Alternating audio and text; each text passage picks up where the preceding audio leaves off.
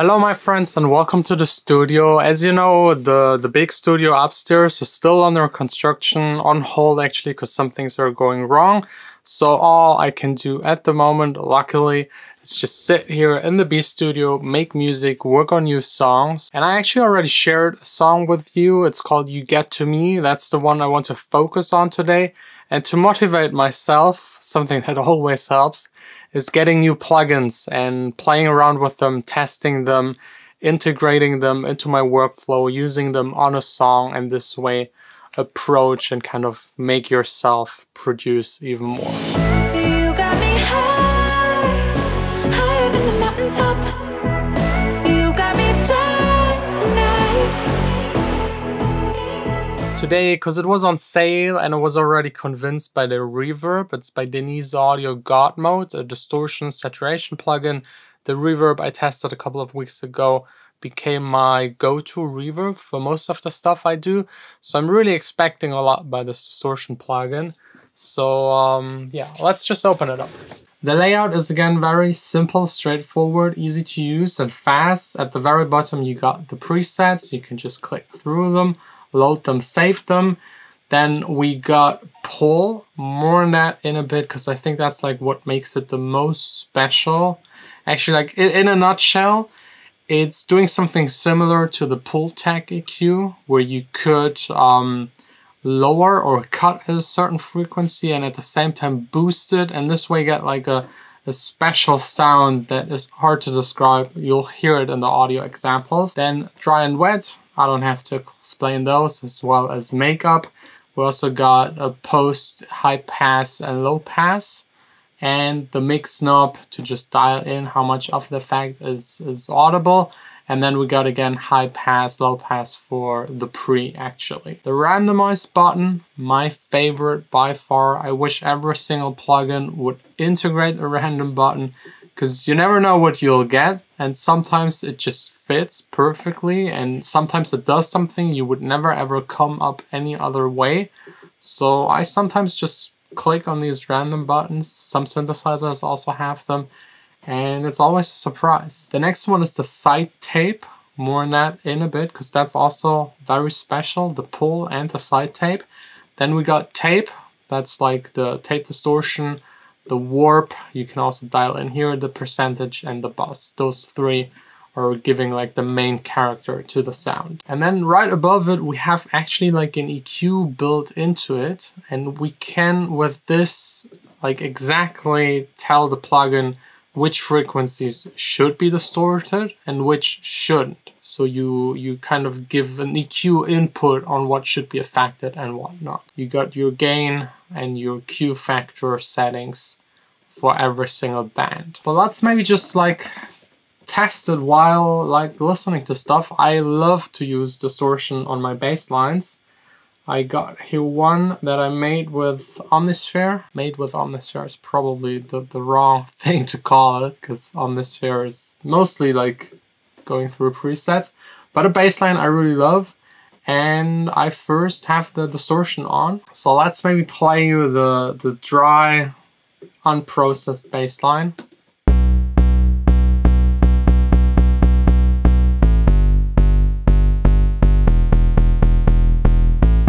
And I then started shaping it, a little bit of side chaining, OTT, reverb of course, and then the distortion plugin.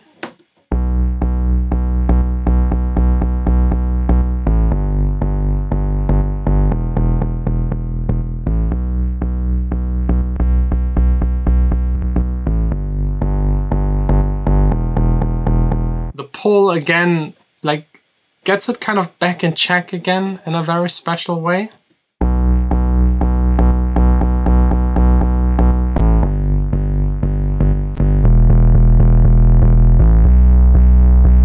Heavy distortion with warp and buzz to 50%.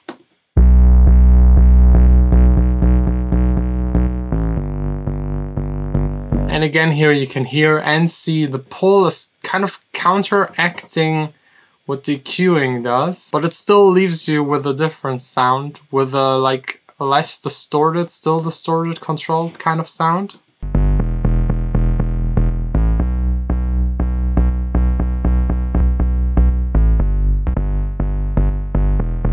And if you dial it up all the way to 100%, it counteracts almost everything that it does, but it's still different than if you bypass it. So again, it's like this pull tech kind of effect that you hear and see a lot. And I love that it's like built in, so you can just like pull basically it back down again.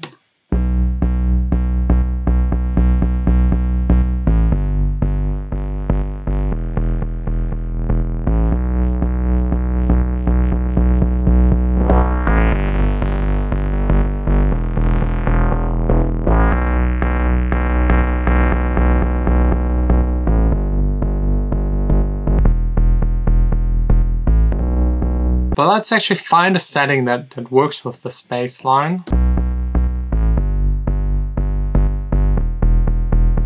I think I actually found a setting that I like. Let's listen to it with and without.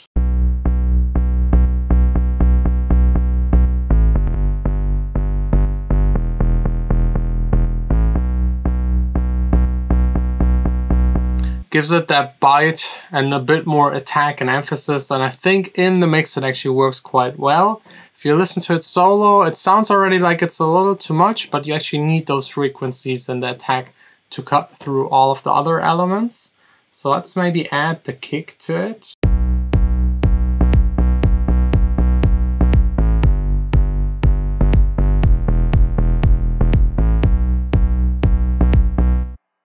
Some of the other drum elements.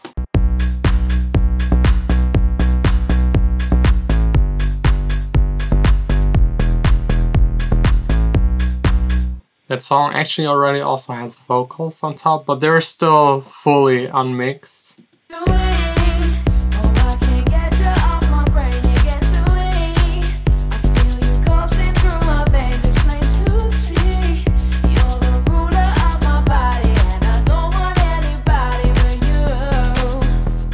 And in the vocals, I got a bunch of vocals actually, like all of these tracks are just vocals. I got one in their main low, which is a down-pitched version of the vocal.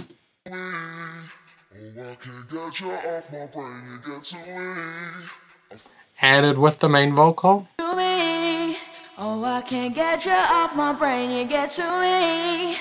And what I really love is like to distort the lower vocal a little, to make it crispier, crunchier, get more attack and pop a little in the mix, although not making it too loud, because it's just like an added layer. It shouldn't be like audible right away.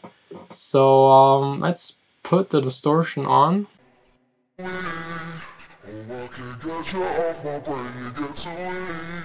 I feel you coursing through my veins, it's plain to see. You're the ruler of my body, and I don't want anybody but you. Then what's actually also really handy is the side tape function. You can feed a sidechain into the distortion plugin, so whenever something is playing, it's triggering the sidechain and it's actually controlling the amount of distortion on that sound. So for example, you could like have a drum loop, put the distortion on, have a vocal, drive it, and then get a rhythmic effect on the drums that are distorted or on a vocal. Like there are a lot of creative ways to actually use it. For my type of music, it's probably a little too wild, but it's nice to have. And then also something really creative, you can pan dry and wet actually. Let's test that really quick.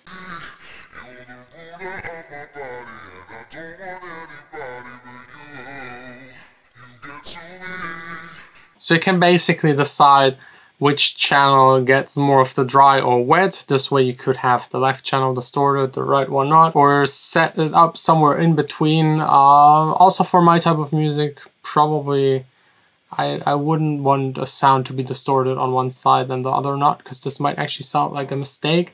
But again, for creative purposes, it's nice to have. The makeup gain is a little sensitive, like you just move it a tiny bit and it increases by a lot. I wish this would be like dialed down. I also think 48 dB of makeup is not necessary. But all in all, I love the EQ functionality built in. The pull sounds really, really nice. Gives you certain amount of control you don't get from any other plugin. The tape, warp, and bus, they sound really good to me. It's a matter of taste. Like, we're really here in a part where it's like up to your preference. I would just suggest, as with every single plugin, if you're interested, download the test version, test it out for yourself, see if it actually improves your music, and if it does, then buy it. So if you're interested in checking it out, I'll link it down below in the description. I will now just like try to work a little more on this track and hopefully get it closer to finishing it, because so far I'm not really happy with it. Like, the general idea is still not set. I'm very far from like mixing actually or arranging the song. As you can see so far, it's just like a loop, and I'm trying to create something that actually fits to the vocal. So wish me a lot of luck. Again, if you're interested, check out the link in the description, and tomorrow we'll see us again back here in the studio with more music production, of course. You got me high, higher and it don't stop, baby. Think of the things that I'll do to you, things that I'll do to you.